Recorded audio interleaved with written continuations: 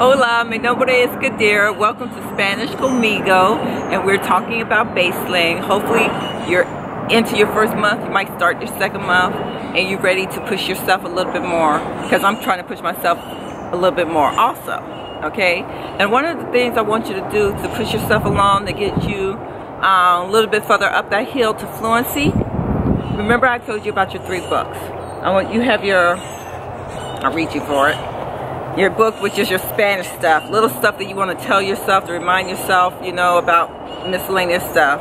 You have your frequency sentences, you have your book of verbs, and you should have your language book where you have your lines down and you have your, you know, the word you're learning and in the English form, so you could, you know, hopefully in the morning or twice a day you are going through your personal dictionary of verbs, personal dictionary of words that you know, to expand what you know, because pretty soon gato is going to be in you. You're not even going to think about gato, okay? But you're going to continue to say gato, so we could work on our enunciation, you know, to get that accent in our bodies, okay?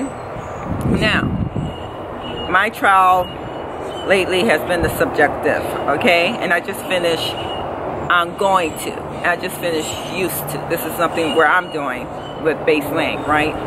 And so the moment you're done with your lesson, okay, whatever topic you may be on, okay, and please be at an hour, at least an hour. Try to push those hours. I do 30 minutes out there only when I know I'm like on my 12-hour days. I like, okay, I know I have to sleep. I'm just going to at least do 30 minutes so I could get ready for the night and go to sleep.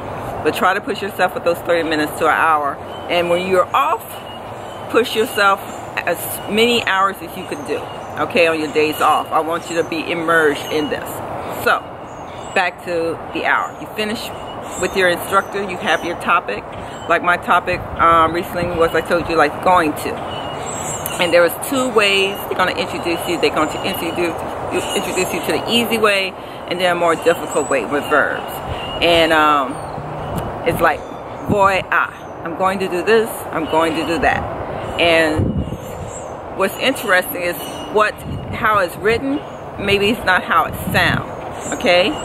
So like, voy a la casa de mis pacientes. I'm going to the house of my client, okay? And it's written, voy a la casa de mis pacientes. And it sounds like, voy a la casa de mis clientes, okay? Because that voy and a comes together, it sounds as one, it's a unit.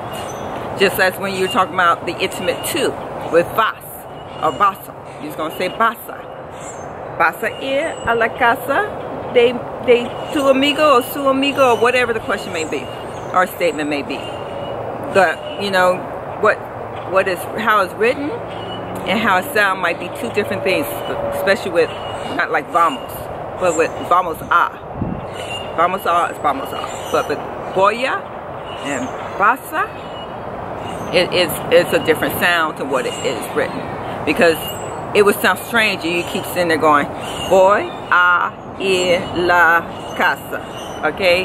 Where you could get to start saying, you know, voya, pasa, for you're going and I'm going, for example. Now, the reason why I use that as an example is because you're going to practice speaking it with your instructor. When you get off, you're going to write it down in your frequency. Now, frequency book, okay? So in the morning, when you come back again, you're going to get used to saying it the way it should sound, and your brain is learning how it is written, okay? And so, because with our fingers, it's like hand-eye coordination. It's like mouth-brain coordination.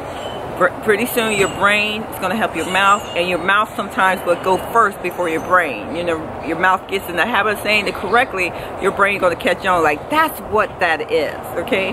There's too many times when I have sat there and said, that is what that sounds like? Really? That is what it sounds like? Oh my goodness. They gave me such a hard time with mama. I know mama. You know mama. How can mama be not mama? They was like, no, you're not emphasizing. It's mama. Mama. Papa. pa. You know, I was going, mama, I'm making it slap. Drove them crazy. Their ears crazy. And that's why, you know, you have to sometimes, once you learn something, write it down and practice it. Even if it's just short sentences, practicing it, speaking it out loud, so your ear gets used to what it sounds like. So when you hear it again, your ear and your brain recognize what is being said to you. Okay? So that is my short. I know it sounds long, but this is just my little short spell on Baselang for the moment. What we're gonna do is gluing what we just learned down in writing. So whatever the topic may be, before you shut down, after you say adios, adios, ciao, you know, goodbye to you, nice to see you, gracias por tu tiempo. The moment that is done, you're going to take out your book and write a few examples. And if you need to make a comment in the other book and say, you know, I have to remember, even when you do it 2 different sources, it's like another layer of reinforcement. So even though you go into one book and write a practice sentence, right?